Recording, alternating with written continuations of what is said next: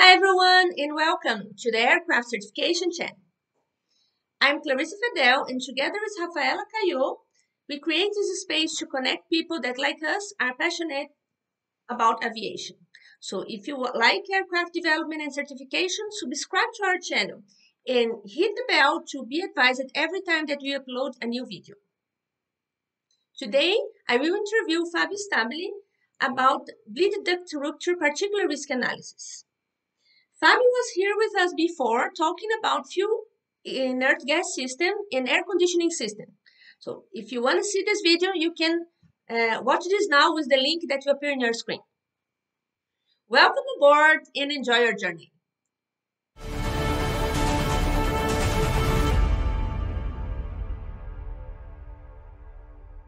Hi, Fabio. Thank you for being here with us again. Welcome aboard. Well, thank you. Thank you very much. Okay, for who doesn't have the opportunity to see your video before, can you introduce yourself before we start?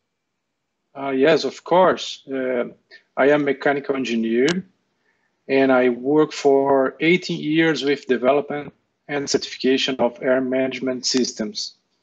Today, we'll be talking about bleed duct rupture particular risk analysis, right? Can you explain what is this and why it is necessary? Well, yes, of course. First of all, we need to explain what is bleed system, or in other words, the pneumatic system. The bleed system is responsible to provide compressed air extracted from engine compressor or APU compressor to the consumers in the aircraft, such as air conditioning system, anti-ice system, door seal pressurization system, inertization system. In some aircraft, windshield and PAX windows heating systems, windshield wiper systems in some specific aircrafts, some heating systems, for example, cargo heating system, floor heating system, pressurization of potable water systems, some systems that require compressed air for actuation. In this picture that you can see on the screen, you can see the overview of the routing of the typical pneumatic system across a typical commercial aircraft. So you can see that it interconnects the engine and APU with the consumers by using a duct system. Okay, it seems that the bleed is essentially hot and high pressure compressed air, right? Yes. In fact, this is hot air, and hot air can damage aircraft in case of failure of these ducts. This picture shows a view of engine bleed ports. In this particular picture, the engine bleed ports are tapped, and this is the location when the bleed is extracted from. You can see that it is installed in the case of engine compressor section. This other picture that you can see shows a typical APU. It's possible to observe that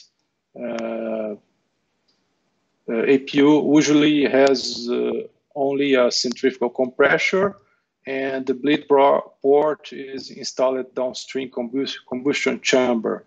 In the case of the combustion chamber, so this red tap is blocking the APU extraction point, which bleed is taken from. I interviewed Bernardo Franco about the bleed, and there's a lot of things that is done to guarantee that all the components and the lines will not have any kind of issue. But anyway, you needed to consider that the bleed can leak or can have some rupture, right? So how this leakage and why it's so important to verify that? Well, in specific case of Franco's videos, he told about design criteria. But of course that the duct can fail and can leak. we cannot predict exactly things related to manufacture or installation, but well, in fact, bleed is distributed at temperatures not higher than approximately 200 degrees C. It can be more in some specific cases, but let's simplify the discussion. Let's consider that it's distributed at 200 degrees C. This temperature itself is above the maximum temperature that the aluminum alloy withstands, for example. These alloys start to lose their strength properties at temperatures above 120 C. Electronics components do not withstand temperatures higher than 70 degrees C, for example, also. And composite material starts to have permanent degradation above 80 degrees C. Well, the majority of components inside aircraft will be damaged by bleed, with exception to some parts that are specifically made to withstand the temperatures of the bleed. For example, the stainless steel, Inconel, ceramics, and titanium.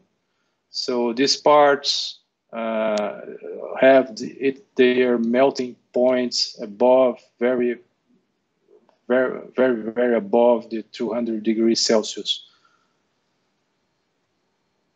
And is there any certification requirement that cover this analysis, that need to be done? Oh yes, this is the subject of the video. The requirement is the CFR 14 FAR 25 1103, and this requirement says that induction system ducts and air duct systems for turbine engine and auxiliary power units bleed air duct systems.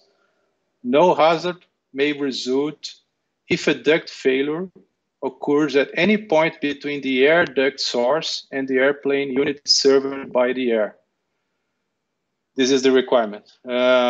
As you can see, we need to demonstrate that potential failure cannot cause any hazard for the aircraft.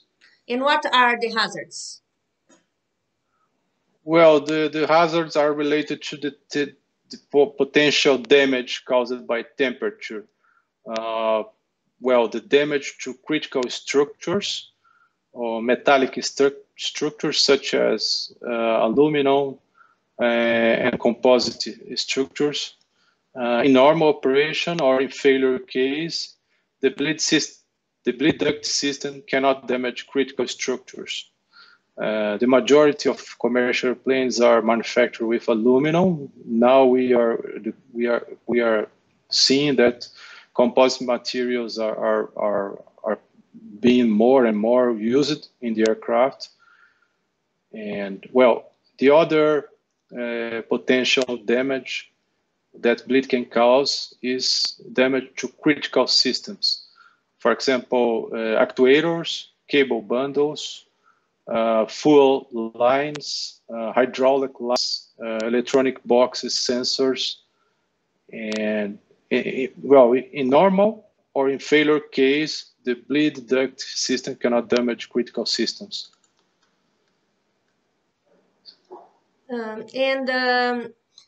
Those bleed ducts that surround the fuel tanks, either when it's routed in other flammable fluid zones, there's any particular concern? Yes, of course. These concerns are covered by other requirements, such as, for example, the ignition inside fuel tank, normal operation or leakage of bleed duct cannot cause ignition of fuel inside the fuel tank. That is the requirement CFR 14 FAR 25.981 A1 and 2. And the other requirement is ignition in fuel vapor zones. That in this case is the surface temperature of the duct system cannot cause ignition in vapor zones. That is the requirement CFR 14 FAR 25.863 A, B, 1, 2, and 3. But the analysis will cover everything. Normally, if we do an analysis for the aircraft, for structures, for critical systems. We put requirements to cover not only the particular risk requirement that is 1103, but also the 981 and 863. Okay, so when you perform the analysis that you mentioned about, you are covering the 1103, the 981, and the 863. So everything is covered in that. Yes. And what is Yes. the compliance method? So can you detail more and explain what is done? The compliance method is a combination of several kinds of means of compliance, but essentially they are, for example, we show the design. So we make the design elements for protected aircraft. So, for example, we design shields, we design walls and redundancies. We use special materials for protecting the equipment. We use insulations, and also we can show the compliance by designing the protection system, for example. So the simple explanation of the protection system serves as a compliance method. So we show that the protection system by description can protect the aircraft critical systems and critical structures. And well, but the design, the simple demonstration of design is not the only means of compliance. We have also engineer analysis. So we make simulation, numerical simulation. And this numerical simulation can use not only concentrate parameter simulation, but also distributed parameter simulation, like, for example, computer fluid dynamics or finite element analysis. So normally we use computer fluid dynamics to check the potential damage of a leakage, and also we also use finite element analysis to show compliance with, for example, conduction of heat through the structures. So one simple thing would say that we use computer fluid dynamics to show compliance to 981, for example, and you use finite element analysis to show compliance to 863, for example. That implies and demonstrate that the touch temperature is not higher that can allow ignition source. And also we use also laboratory tests to verify the assumptions of the models. And also we make laboratory tests to check the thermal behavior of some components. And the last mean of compliance is the safety assessment to verify the probability of the duct rupture combined with the failure of potential with the failure of the protection means. Okay, so just summarizing, the means of compliance would be a combination of design review, analysis, laboratory tests, and safety assessment, right? Right. Yes. Can you give us an example? Because it seems that affect all the way of the bleed duct is routed in the airplane. So can you give us an example about that? Yes. In this picture, you can see a typical example of bleed duct passing in front of a spar that separates the leading edge compartment of the wing from the fuel tank. As you know, spar itself is a structure, is a critical structure. And in the drawing, you can see that the spar is not only a structural element, but it separates the fuel tank wall. It serves as the fuel tank wall itself. In this case, we can develop a system that detects the leakage and shut down the bleed valve, for example, avoiding that structure be damaged and fuel tank reach its ignition temperature. But we can use another means. For example, we can put shields, we can put insulation, and that's it. That's the we design the protection to comply with 1103. But how you're sure that is enough? So it's only design review is not enough, right? So what else you do in this particular example? Oh, the system needs to be designed to be as reliable and redundant in order to meet no hazard criteria. So we do this by design analysis and by safety assessment. So we combine all these means of show compliance to demonstrate that the hazard, we meet the criteria of no hazard. In this other picture, you can see a leakage event warming up a critical electronic box. This box may be responsible for a critical function in the aircraft. In this case, sometimes the electronics can even be damaged by bleed, for example. But the resulting consequence cannot bring hazard for the aircraft. In this case, we have other means to show that we are confident that design is good. So, for example, we can do this by installing another redundant box with the same function in the other compartment of the aircraft. This is one way to solve the problem. Okay, so in this example, instead to prevent the effect, the compliance is by creating a redundancy in the affected side. Yes, exactly. Okay, but anyway, you should stop the leakage somehow, right? To avoid damage for other equipment or permanent damage. Yes, you have systems to shut down. You cannot leak forever. Okay, so you need to shut down the system and stop the hot gas. But you can use many safety precautions. In this case, you can have a system to shut down.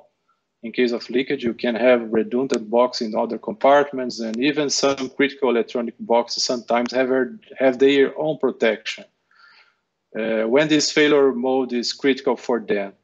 So let's imagine in the given electronic box that controls a critical surface. If you have the possibility of having any wrong instruction being sent to the control surface in case of leakage, the designer of the box will provide overheat protection for the box. In case of leakage, the overheat protection will actuate and shut down the box before the box starts to cause hazard for the airplane.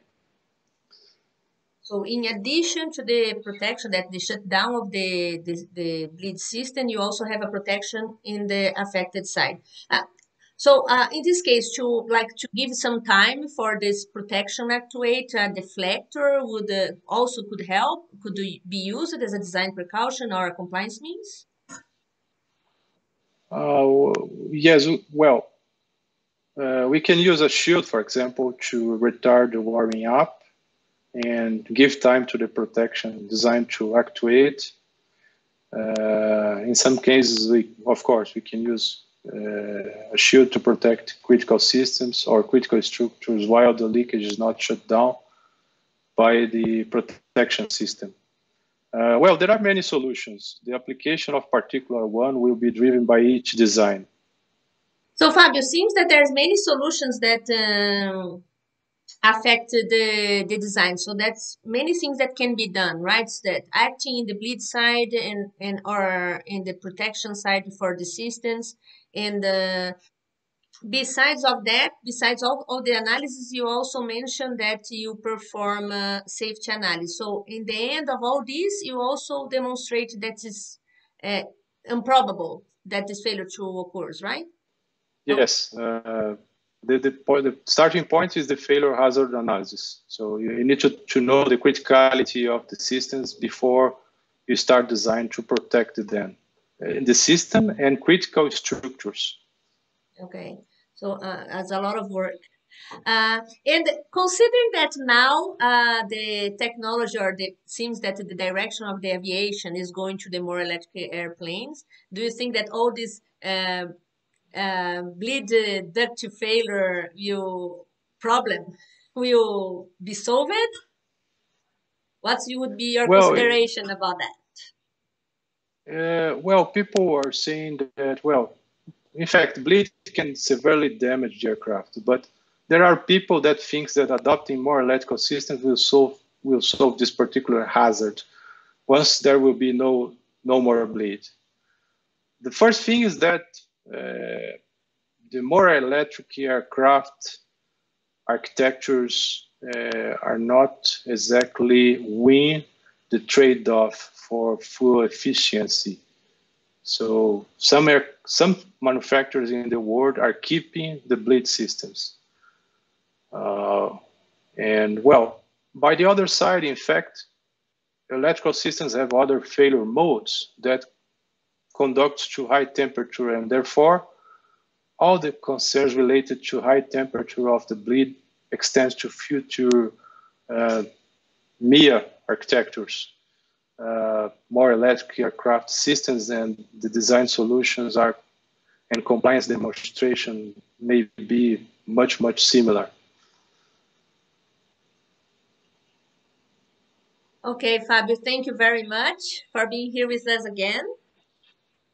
And a Thank you very much. very interesting Thank, subject. And I think that we have a lot of videos about the environmental control system, and it's very interesting to know more about this particular risk of the bleed system. Thank you very much for being here with us. thank you very much for the invitation. And if you want to contact Fabio directly, his contact information is in the description area. I hope you like it and enjoyed your journey with us.